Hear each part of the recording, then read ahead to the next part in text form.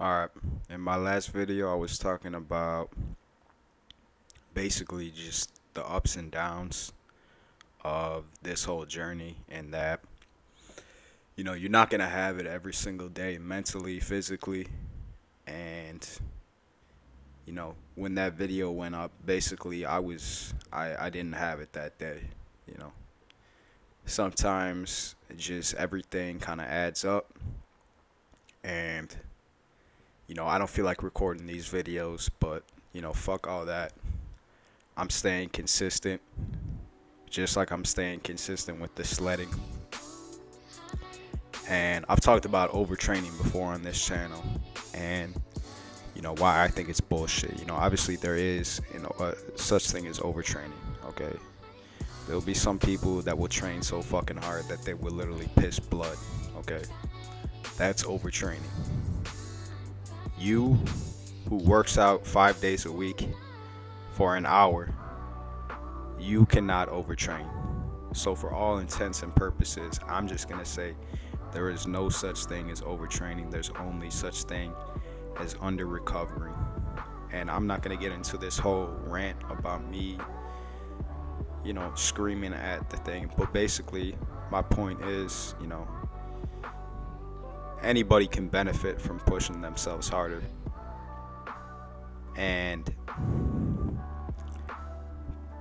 one misconception that people have is that you can't do an exercise every day. And it kind of just goes back to like a lot of society's, views on things nowadays. Our society has changed so much in recent times. Like the 40-hour work week has only been a thing since when? I don't know, like maybe the 1930s. Who the fuck knows? But it hasn't been a whole century, or it hasn't been much over a century. Before that, fucking people were working 7 days a week. And before that, you think people had rest days? No, people were out fucking, killing animals and shit every single fucking day. Basically they were out there grinding every day, because every day was survival mode. And if you're a man and you're looking to increase the amount of testosterone you're having, well, your hormones are kind of a product of your actions in your environment. If you're lazy as fuck sitting on the couch all day, or you work in an office all day, yeah, obviously your hormones are not going to be that great. Your hormone profile is not going to be good as somebody that's constantly moving, somebody that doesn't work a desk job, and their hormones are not going to be as good as our ancestors who were out there killing shit every day. And this isn't to say that better hormones, better testosterone is necessarily going to lead to more muscle mass. I'm not a scientist. I don't know this shit like that, but I know that's not the case based on my own research. But who the fuck wouldn't want to have better hormones? Who the fuck wouldn't want to feel better? Aside, fuck the physical aspect of it. Who wouldn't want to feel better?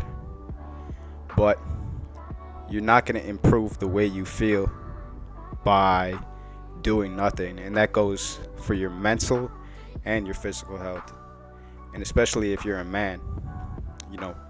I was talking about society kind of teaches us that we need breaks from shit. You can only lift 6 days a week, or you can only lift 5 days a week because you're going to overtrain. You can't do too much volume. Why the fuck not? Why not? Half the time the science hasn't even caught up. Medicine in it of itself is still an art. It's almost more of an art than it is a science. There's so much that we don't know about medicine. And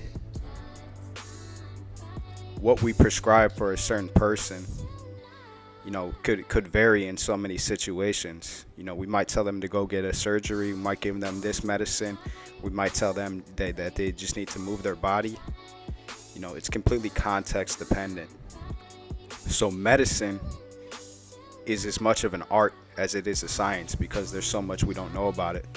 But we think when it comes to training and working out that there's only one way to do it, because we're presented with this information that you can't train every day, you can't do too high volume, you can't do this and that.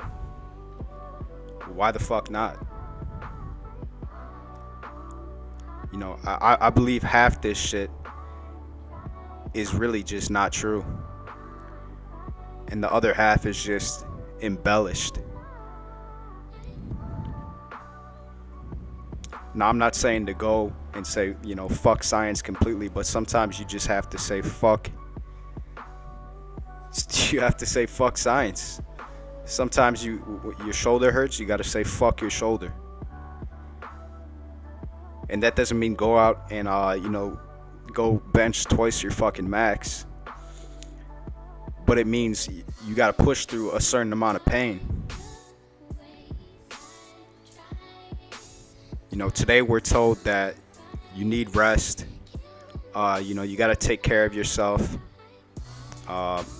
Mental health is real, but I feel like this self-care shit is taken too far. Like, think about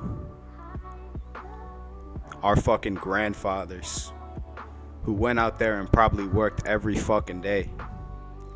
They probably worked fucking way over 40 hours a week. But now we can't even handle 40 hours a week. So when people tell me that I'm doing something too often, oh, you're hitting your shoulders too often, you shouldn't be sledding every day. Why the fuck not? My grandfather probably went out there and worked every single fucking day. Probably drank every single fucking day too, because the stress was so high. But that's neither here nor there. But shit, I mean, it's been done before. And who's to say this shit is bad for us? People now are probably just as depressed or even more depressed than they were 50, 60 years ago.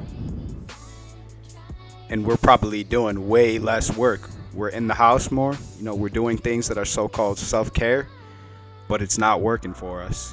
It's not making us any happier. It's not making our lives any better.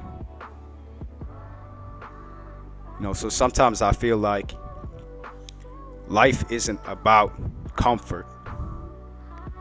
You have to get out of your comfort zone. Why do we have this notion that life should always be good?